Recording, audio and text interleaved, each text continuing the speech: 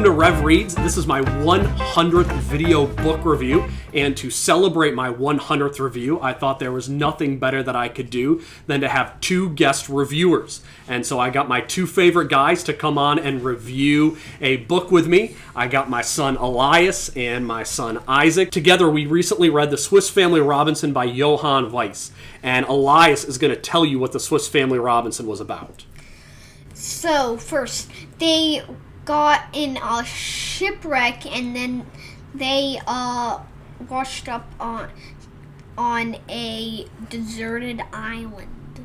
So then they had to figure out how to live on that deserted island. And after seeing the movie and going to Disney World, one of the things I thought about the Swiss Family Robinson was that they lived in a treehouse the whole time. But it turns out they didn't spend a whole lot of time in the treehouse in the book. Isaac, what did they live in on the island, actually? First off, they made a hut on the beach, and then they moved to a treehouse, which is called the Crow's Nest, and then most of their time spent on the island was in their rock house.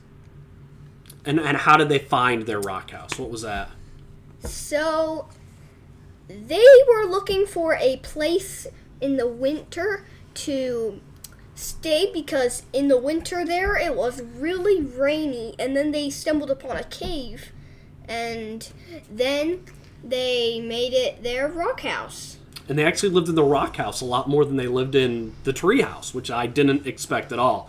But I guess if you're Disney, the tree house probably looks a whole lot cooler than the cave that they would have lived in. One of the things I thought most interesting about the Swiss Family Robinson was how the book came about. It actually came about because Johann Wyss told his children, one of whom was his son Johann Jr., stories every day about a deserted island family in order to teach them about animals. And so there are a lot of animals in this book, which leads to probably the most controversial part of the book, which is, while they loved a lot of the animals, at the same time, because they're on a deserted island and they need to survive, they killed a lot of the animals. There was a lot of hunting going on in the book and disposing of animals just because they didn't want to be eaten by the animals. And some people are bothered by how many animals die in this book. So, Isaac, why don't you tell me your favorite part of the book where there was hunting in it?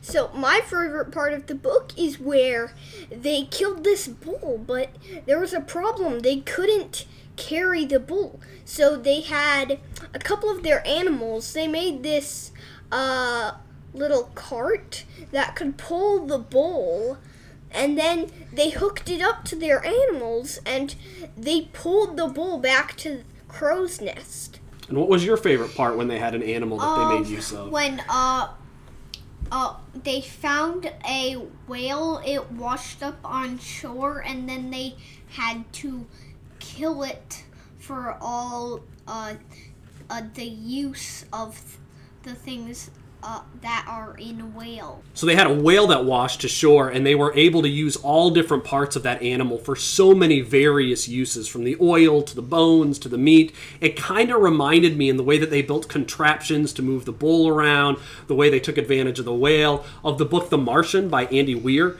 Just the way they were able to be sort of MacGyvers out there in the woods and in the deserted island and take advantage of every single thing that was around them. The other cool thing outside of the hunting expeditions with regard to the animals were all the pets that they had. They had so many pets, which is probably part of the reason my daughter Naomi loved it so much. So what was your favorite Swiss Family Robinson pet, Isaac? So there are a lot of pets, but my favorite has to be their donkey. There are eagles. They have bulls. They have so many different pets. But your favorite was the donkey? Yes. Elias, what was your favorite animal in the book? It has to be the falcon.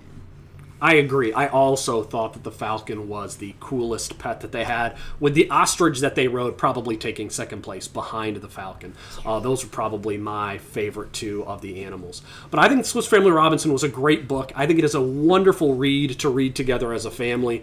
One of the things that was just so enjoyable about it was to see this core family unit working together, striving against really insane odds at times, and throughout the whole time And one of the cool things is that throughout the whole time, you see a family who is just bathing everything in prayer and coming before God and trusting Him to lead them throughout their journey. So we really enjoyed Swiss Family Robinson. I was a little nervous starting it that maybe the kids would get a little bored with the book because it's kind of old and it might not be as exciting as other books for kids that are out there. But after we got into it, every night the kids were excited to start reading Swiss Family Robinson again and see what was in the book and see what would come up next. So you guys have anything else to say? What would you think? Is it a book you would recommend or say that you should skip?